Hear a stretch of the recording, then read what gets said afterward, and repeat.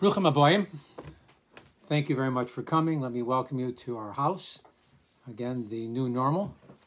And again, there'll be another class after this class on the Seder of Balak, which we are in the middle of. Last 5 classes I've given have been on the coronavirus, and I'm sure that everything in one form or another will also connect, I'm sure. However, I think it's time to get back to some kind of normal. And by that I mean that we should deal with some other topics as well. So this week I decided to deal with paper clips. And I said that to my wife that I was going to give a discussion on paper clips. And her reply to me was, "What can you say about paper clips?" And it kind of made me laugh because it reminded me of a story when I was in high school. I took a class in public speaking. And one of our projects was a demonstration speech. I brought my guitar in and talked about how to play a guitar. Well, there was one of my friends in class, he had a heavy beard, hadn't shaved the day before. And when he came into the class, this speech class, came in with a bucket of water, a towel, some shaving cream, and a razor. And he proceeded to wash his face, and then he put the shaving cream on. And we watched him. And then he proceeded to shave himself. He didn't say a word. And when he finished shaving, he wiped his face and went and sat down. And the teacher looked at him and said, you didn't say a word. He says, "What can you say about shaving?" So it's kind of what my wife said. What do you say about paper clips? And my thought is, really quite a bit. So let's look. What's paper clips? So the question really one would ask is, how do we assess the value of anything? Do we judge it by how much it cost, by the difficulty that it took to obtain the object, or by its availability, by its size, or by its weight? Really, I think we judge an item by the function that it produces in our lives. That function can change, so that the importance of the item can also change. For example, a boat is great as long as there's water. If you are landlocked, there's little you can do with the boat. It really just takes up space. Paper clips are relatively cheap. They cost less than 1/2 penny each, and they seem to be useful, but are limited in their application. There are not many people, I'm sure, that are excited when they see a paper clip, nor would most people bother to bend down to pick one up if they saw one laying on the ground. Personally, I am an exception to that statement. To me, a paperclip is an important product. They function as an instrument that binds, and religiously, we know that anything that binds, achdut, unity, we see as something that is good. They also see themselves as small and irrelevant, a concept in Judaism that we call bittul, self-nullification. Again, something that God admires greatly. So why am I so enamored with paper clips? It really began with the Shabbat, with the 7th day of the week, especially during the long summer Shabbosos, when Shabbos would end late. Then I would have a lot of time that I could use to study some Torah. Now, when I learn, I try to write down things that I want to retain, or at least highlight them.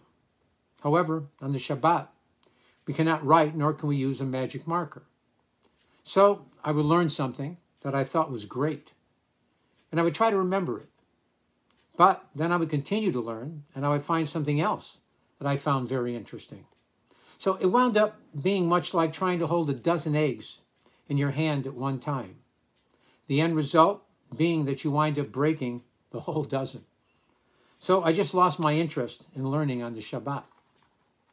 But then I discovered paper clips, and that changed everything.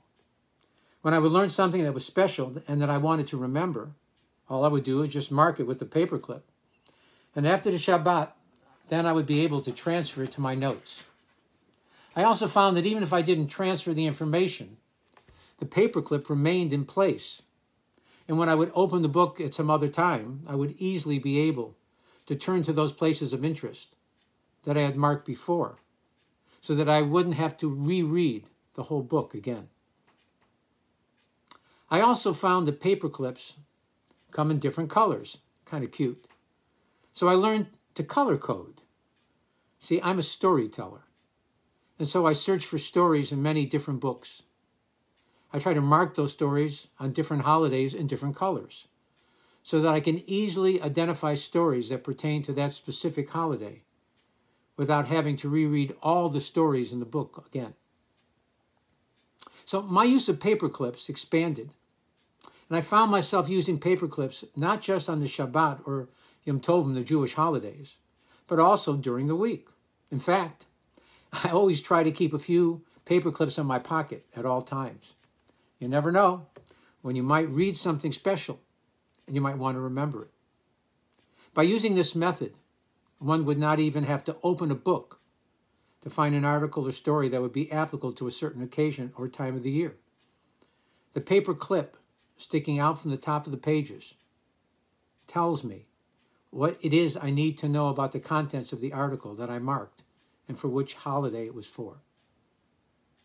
But in the end, paper clips are insignificant to most people. It is nothing more than a piece of metal whose value is based on its ability to bind papers together. Anyone who has heard, though, about the story, about the article of the Paper Clip Project, or One Clip at a Time as it was called also, has certainly changed their perspective on the seemingly insignificant clasp. So, story goes like this. Again, something amazing happened. In the small town of Whitwell, a tiny rural community of 2,000 residents in the mountains of Tennessee and the Bible Belt. In 1998, the principal of Whitwell's middle school asked his 5th grade class language and arts teacher, together with the assistant principal, to institute a Holocaust education class to teach their students about tolerance and diversity. These were not Jewish students. They were white Christian children who were struggling with the concept and enormity of the killing of 6 million Jews. And the only offense that these Jews committed was being Jewish. This meant that they were different. Hitler, Yamach Shemo, and his fellow anti-Semites throughout the world, both active and indifferent, could not tolerate this diversity. And so they all agreed on genocide to destroy all of the Jewish people, wherever they were. Now, some of these people were proactive, while others just stood by and watched. Amazingly, even in the United States, during World War II, 50% of the American public thought that the Jews were getting what they deserved. How do you reach such a foreign idea to sheltered young Christian children living in the mountains of Tennessee? So the students researched taught them that in Norway, whose citizens are predominantly Christian, they chose to wear paper clips on their beings as a symbol of resistance against the Nazi occupation during World War II. Now, the Jews were relegated to wearing yellow patches with a Jewish star emblazoned on it. The Norwegians showed their solidarity with their Jewish countrymen by wearing paper clips. Even the king did the same. It wasn't much, but it was a heroic act of defiance against the prevailing anti-Semitism that conveyed a message. The message was, we care. Now, the students of Whitwell decided to collect 6 million paper clips. The idea gathered momentum, and before long drew international media attention. Letters of support poured in from all over the world. They augmented the project, adding another 5 million clips for a total of 11 million paper clips, coincided with all the people who were killed as a result of Hitler's diabolical plan. In 2001, the school dedicated a children's Holocaust memorial, which includes an authentic German railroad car used to transport the Jews to their final destination in the concentration camps. They filled it with a portion of the more than 30 million paper clips that the children had collected over a period of 10 years. So now we can see how even little things, things that seem to be so small and insignificant, can help us to live and to grow. They can even be a conduit to our past and a vehicle to help us to continue to grow in our future. I am a child of parents who survived the Holocaust, but many of my relatives, grandparents, aunts, uncles, and cousins were not so lucky. After reading about the students in Whitwell, Tennessee, and their connection to the Holocaust through paper clips, I now find some comfort and connection when I place another paper clip on a page of a holy book that I am studying.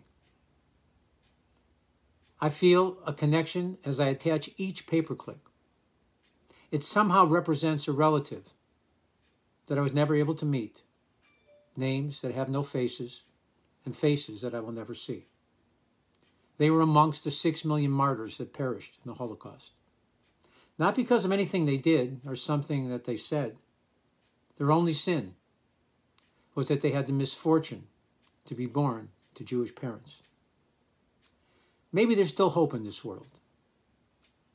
When we see young, middle school, non-Jewish children in the heart of the Bible Belt, and that they can create something so simple and profound as a memorial to those strangers who practiced a different religion, who spoke a different language, people who they never met. Yet, they found a way to ensure that their memory will never be forgotten, even if it's only through the use of an insignificant paperclip. Now, maybe the next time you look at a paperclip, you too will remember those in whose footsteps we walk. May God bless us that the people of the world should come together in peace, especially today, even if it's through a small and insignificant thing as a paperclip. And with that, may we be able to usher in the coming of Mashiach Tzidkenu quickly and in our time. Again, thank you very much, and hopefully you'll look at a paperclip differently the next time you see one. I'd now like to continue